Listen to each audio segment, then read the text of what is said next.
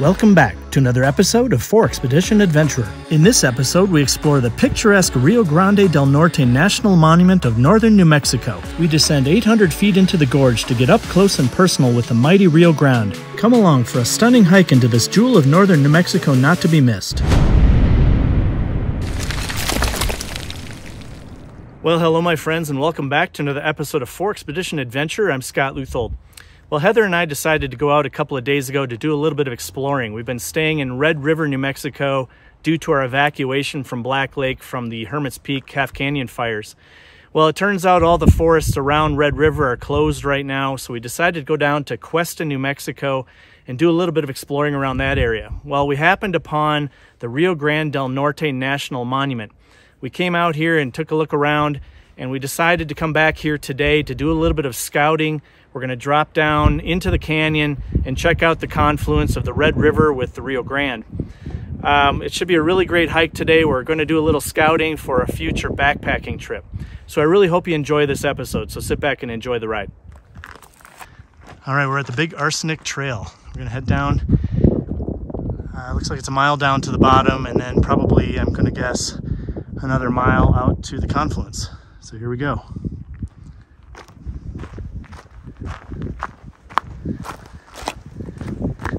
It's really pretty crazy. This trail reminds me so much of hiking down into the Grand Canyon.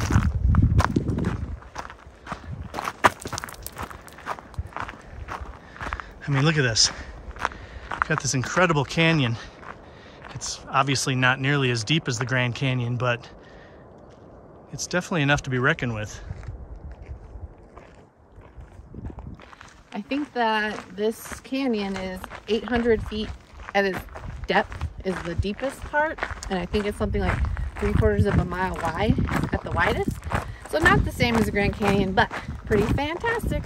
Yeah, where we're hiking down to, the confluence of the Red River with the Rio Grande, is definitely the deepest and widest part of this entire canyon from, well, the gorge here in this part of New Mexico. So it's a beautiful spot, and the weather's absolutely perfect right now. Blue skies, little breeze. It's gonna be really beautiful.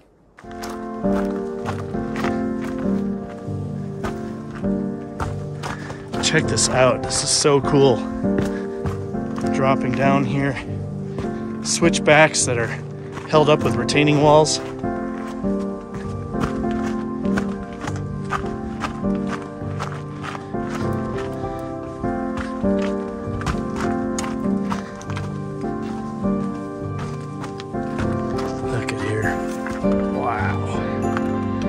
Zoom in here.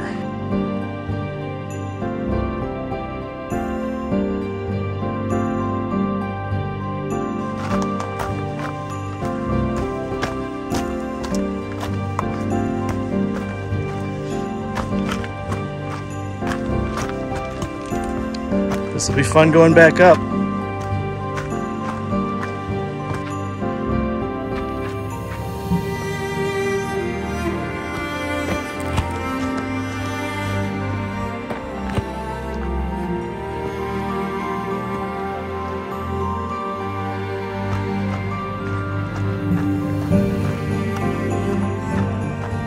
It is such a beautiful day today. When we left Red River, it was around 42, 43 degrees. We got down here, it ended up being about 55 to 58 degrees. As the sun comes up higher over the top of us, it's probably gonna jump up into low 60s, I would guess. But it's absolutely beautiful blue skies. Well, we're dropping down here and it looks like we're getting into the Ponderosa pine. At the top is more juniper and pinyon. And as we get down lower, as you see here, everything starts to change.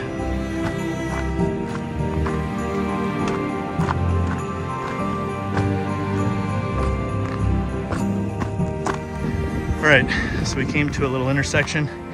We can go 0.4 of a mile to, well, if we'd kept going straight to Big Arsenic Springs.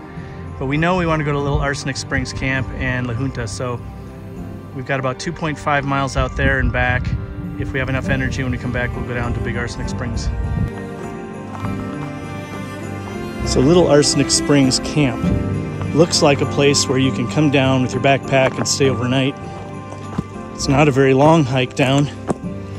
But it looks like a really cool place to pitch a tent and do a little bit of day hiking and playing along the river. So that's what we're coming down here to check out. And I've always wanted to see the intersection or the confluence where the Red River meets the Rio Grande. It was always a little bit elusive to me. So we're gonna check that out too. Wouldn't it though?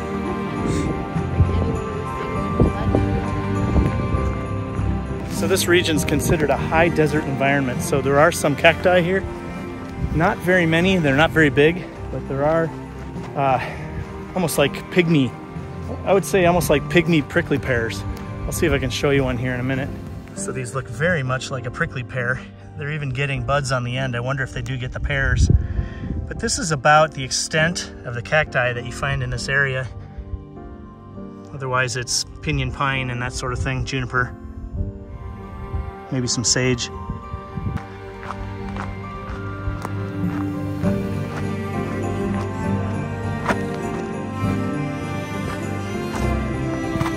Pretty rocky here. Wow, check out this basalt pile.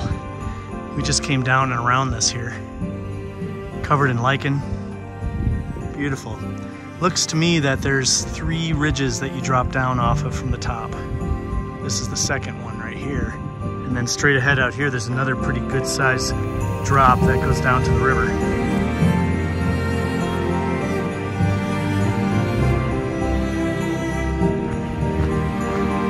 Coming up on this other ridge. I think this might be the last ridge we have to drop.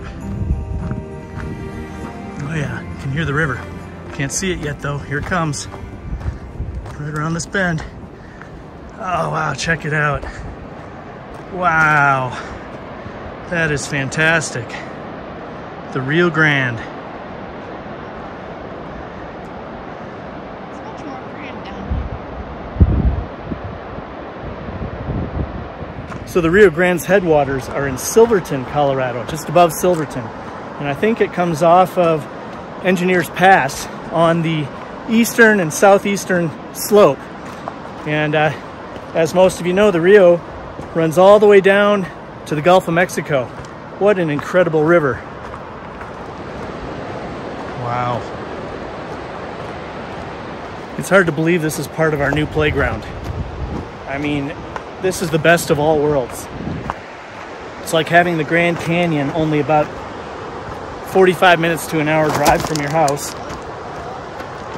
and then being up in the high 8, 9, 10, 11, even 13-foot peaks all around you.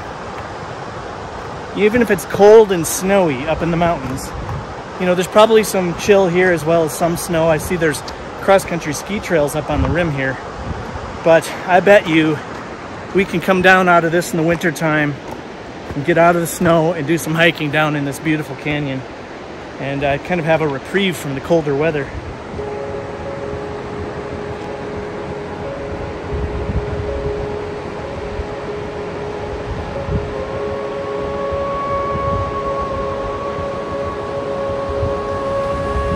Here we are.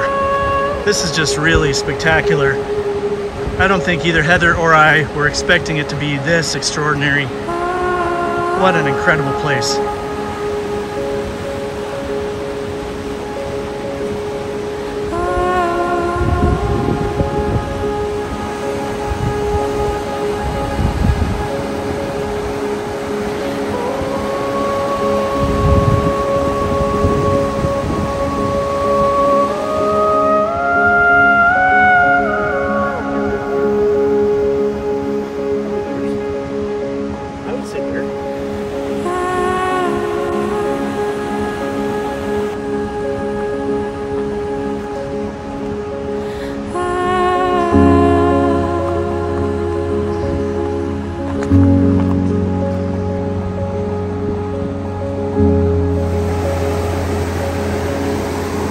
Fun to see what types of things you have to do to make an awesome video.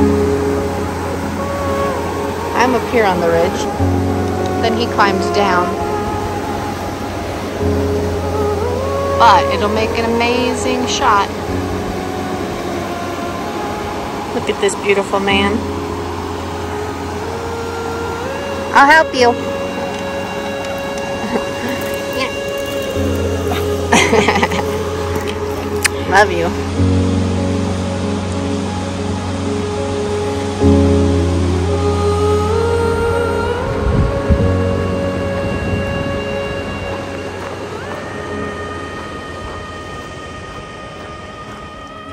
So in just about 3 weeks, this man here in front of me is going to be my husband. And as somebody had just said, I have surely met my match. True, true. He is a true, beautiful spirit, adventurer, and willing to go and explore. Love it.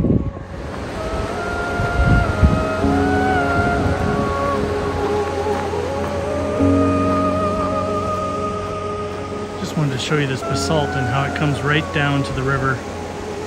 Incredible, bright, glowing edges on these rocks. Look at that. So smooth. Come down the flow here. There's a giant one right there, and look just how shiny that is. Look here. Beautiful little tributary.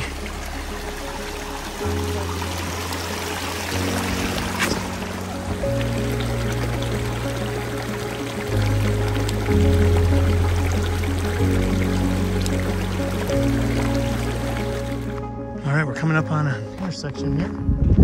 Little Arsenic.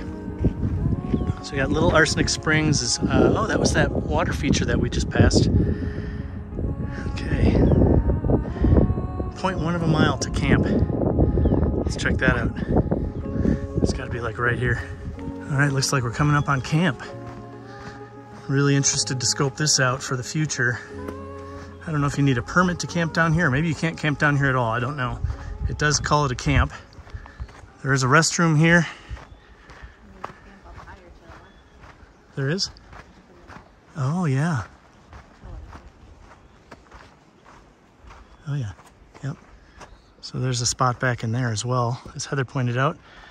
This looks like a camp. Yeah, there's campfire pits. Oh my gosh. Little summer camp. This is where we're going to come camping. We're going to do our first backpacking trip here. They even have shelters. Look at this. Let me zoom out a little. They even have a shelter for your tent. Really awesome. And right out here, drops straight down. There's even a beach down there. So what's really interesting to think about is the fact that I've lived here now for over a year. My anniversary was May 1st. And Heather, of course, has been here less than a year. But we've been so preoccupied with getting our cabin done for whatever reason. It wasn't until, I guess, December that we thought we needed to get it done for our wedding. But otherwise, we just wanted to get it done so we could have this beautiful place to live in. We could take off and do our adventures and come home. And that's what we're doing now. Mostly because of the forest fire evacuation has forced us away from doing all these projects and into just experiencing life. And there's just so much to see around here. I mean, of course I knew the gorge was here and the Rio Grande came through near Taos. And I'd of course already looked off the edge of the canyon wall over by Taos, but I didn't know that something like this existed where you could backpack down to a gorgeous piece of land like this overlooking the Rio Grande. I'm just stunned, and I have to say that I just love this region even more. Yeah, it's got a picnic table. It's got a shelter for your tent. This one doesn't seem to have a fire pit, but it does overlook the water here very nicely. I mean, I tend to not really need a campfire if I'm backpacking anyway. It's nice to have sometimes, but it's not absolutely necessary. This one up here also looks like it's pretty amazing. Has a shelter, has a picnic table and a fire pit, and it overlooks the canyon. Amazing. This is the winter chicken dinner right here. And this is off the trail too. It's a trail to its own camp spot. Look at that. Shelter. Look at the fire pit over there. And you got the river right here. Go to sleep, lulled to sleep by the sound of the water. You want to come camping here? Yeah, this spot. This is the spot. I don't think they're numbered though. I think it's maybe first come, first serve.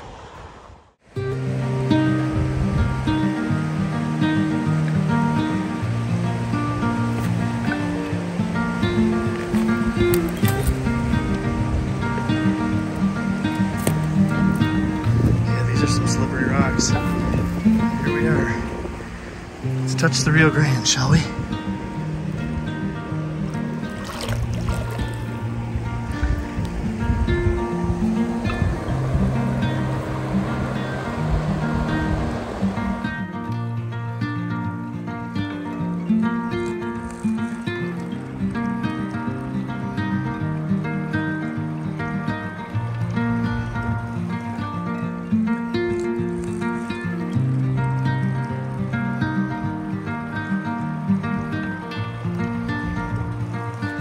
Well, we got off the main trail back at that campsite. And one thing that Heather and I both have in common is that we'll get off the trail a little ways and we'll keep going further and further. Now,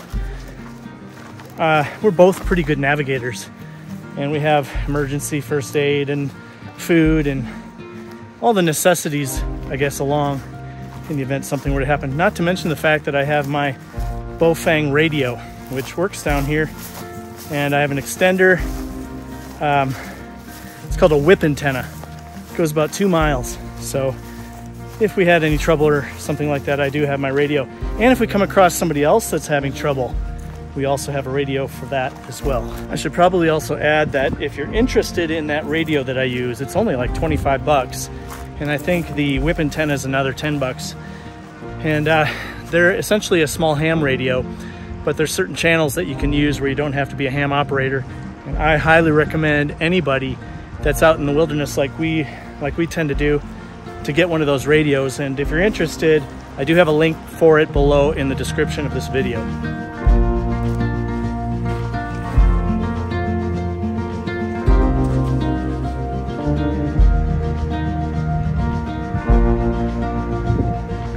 Well, we decided to get back on the trail, which is up there. So we're gonna climb up. Just saw a hiker go by, so we know it's not too far. We're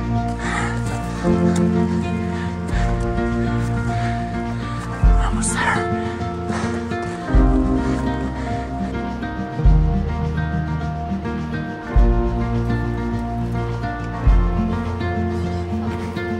That last descent made me a little dizzy, which is an indication to me that I need water. I'd rather drink the water now before I get dehydrated. Make sure you bring enough water when you do this hike.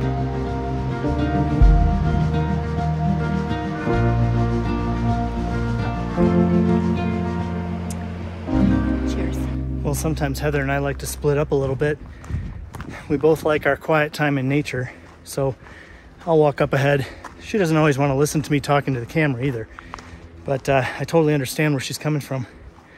So I think I'm going to put the camera away for a little bit and just enjoy the scenery and the peace and quiet all the way out to the confluence. We'll be back with you shortly. All right, we've come upon another intersection here.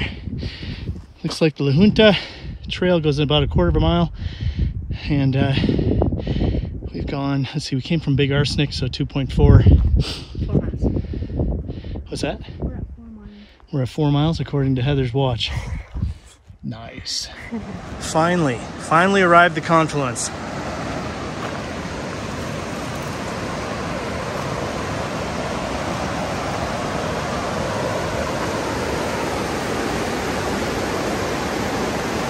Where 2 rivers meet.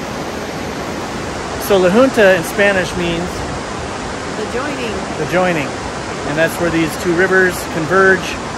And it's a really beautiful sight. I've wanted to see where Red River meets the Rio Grande for probably a year.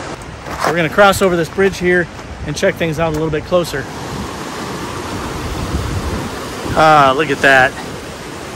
There's the Red River right there coming down. What a beautiful sight. And over here,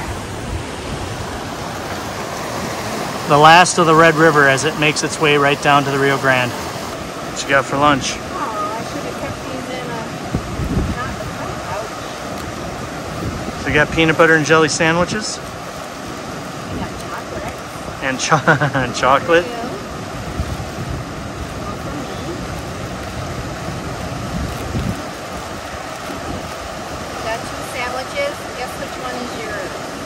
gluten-free. The one with the craisins.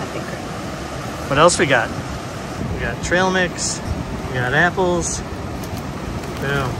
Cliff bars. Well, it's time to eat lunch. We're gonna take our time here and just relax and enjoy this beautiful scene. And while we're doing that, I thought I'd share some beautiful scenery that I captured for all of you.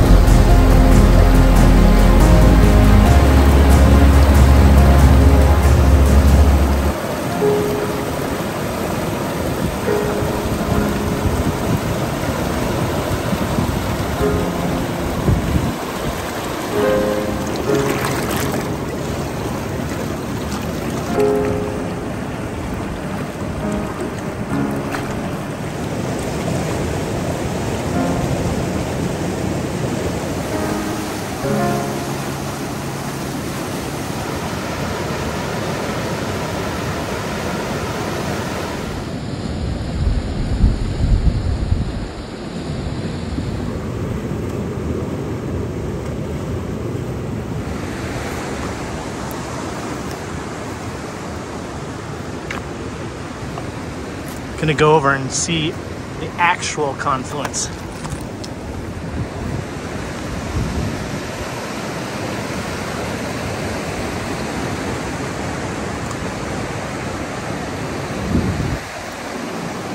There it is right there. There's the Red River. Flows right down here. And that's where it meets, right there. Beautiful.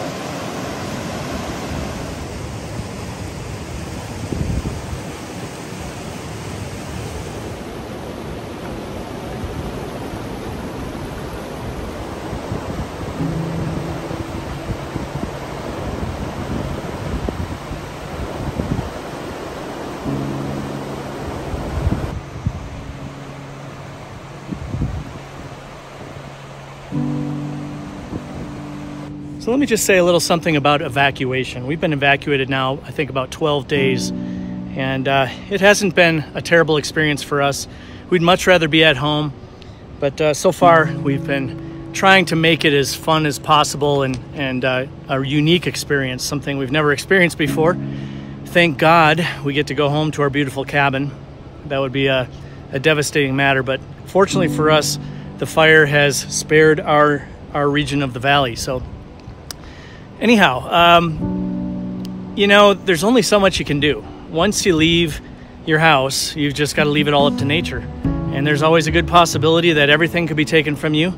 And then there's that possibility that nothing goes awry. And so you've just kind of got to let go. At first, I was pretty freaked out about the whole thing, and I was distraught. But then as things set in and I accepted what is, things just loosened up, and we ended up having a lot more fun and letting go, and not just maintaining a lifestyle of complete stress and worry, where I know a lot of people out there are very, very worried about their properties. Now, it's been said and even commented on my videos that the people who have lost their homes have had those homes in their families for hundreds of years, and that's all they really know, that's all they really want, and that's all they really need. So that's not really our situation.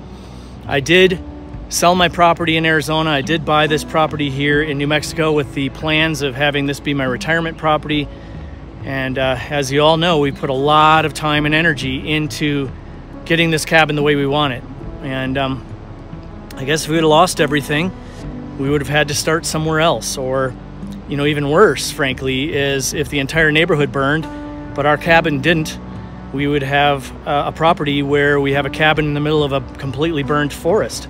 That's not that great either, although I would be happy, of course, that my property made it through the fire, but I would also be pretty devastated about my surroundings, and you wouldn't be able to sell that property very easily anyway. That's the situation that a lot of people down in Mora, Las Vegas, and all of the communities in between there are dealing with. And as I mentioned before, Heather and I really feel for all of the people that are dealing with a major loss, and we're grateful that we have our property. We intend to do what we can to help people down in the valley who have lost everything, and thank God we didn't, but we can certainly extend our goodwill to other people that have been dealing with that. Anyhow, so again, once you evacuate from your property, you've kind of just got to let go. It is what it is, and you've got to get back to living your life, even without your home. So that's what we're doing here. Evacuation beats quarantine. That's what my sister says. So we are out doing what we can do because no masks, nature, beautiful. Oh, look at all the eagles. Sorry.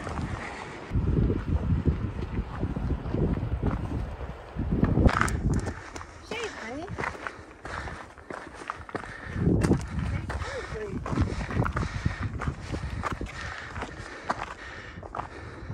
Decided to sit down and take a little break, have some water. Just realized we hadn't really drank much water.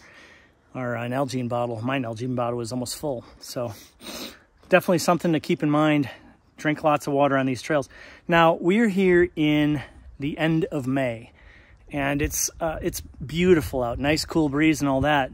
But when there's no breeze and you're in the sun, even though it's probably only in the high 60s right now down here, it's probably a good idea to keep in mind that if you want to do this hike, it's probably better, especially in the summer, to do it in the morning, early morning, get down to the bottom, and on your way back, you won't be baked by the west exposure sun, because this, where we are on this canyon, it goes relatively north-south, and when we started on this hike, the sun was still on the eastern slope, and so we had a lot of shade, but now we're much more exposed with the sun in the west, and finding a place to sit in the shade is a little bit more difficult. If you look at all the gigantic ponderosa pine trees that we were in the shade with earlier, they're all fully exposed right now. So keep that in mind if you do this hike.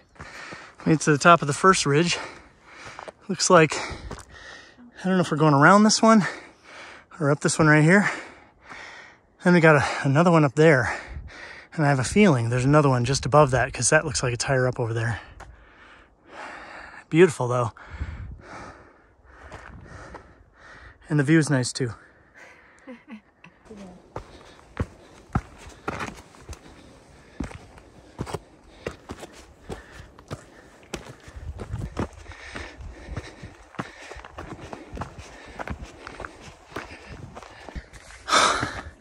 Holy shit. I'm out of shape. I need to lose like 10 pounds.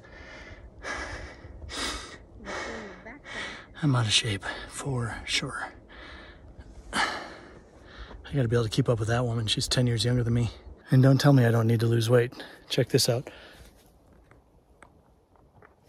I didn't ever have that before. I think this cabin living with someone you're in love with just socks on the weight, especially in the wintertime. we decided to come up the Little Arsenic Springs Trail instead of the big. This brought us up the ridge a lot sooner. Oh, did you find an elk shed? Oh yeah. Oh, nice. Or the one that's on. Or maybe that's from a jackalope.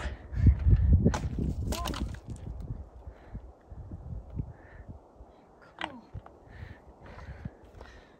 She's got way more energy than I do. Well, we're getting to the top. As soon as we're level with that hill on the other side, we'll be at the top. And the top's right up there.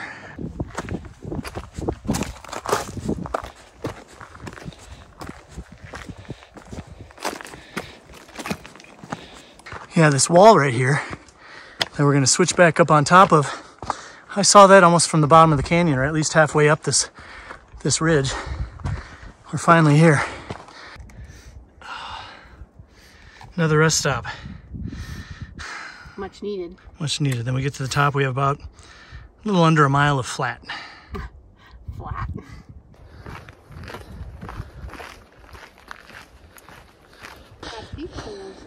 Oh, the car. Oh, never mind. That's somebody else's. We made it, honey.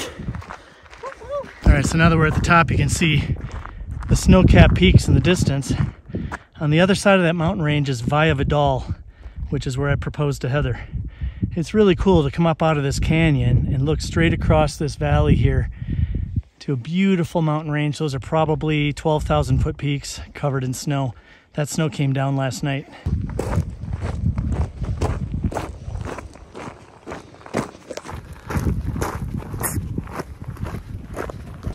Coming up on another sign. I think it's a sign. I see a white truck. You do? A white sexy truck. Could it be? Could it be? Run! Run, Forrest! Run to that water fountain. Well, all right, my friends, we made it back to the truck. Some of you might be wondering why we took the Little Arsenic Trail back up the ridge as opposed to the Big Arsenic Trail that we went down. And the reason is because I would have had to hike another 1.5 miles on uneven rocky boulder surfaces at the bottom of the canyon and then go up the switchbacks at the end. And instead we decided to go up the switchbacks early and then take a flat trail all the way back, which is about 1.5 miles flat trail here at the top. And most of you probably recall, if you watch my channel, a couple years ago I was trail running down in the bottom of the Grand Canyon at Havasu Falls, and I rolled my ankle so bad I had to be helicoptered out. Well, subsequently I had to have ankle surgery, as many of you recall, and my ankle is still not 100%. It acts up from time to time.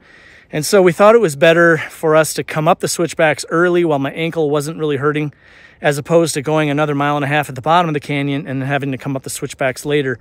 And that might cause a lot more problems with my ankle. So that's what we did.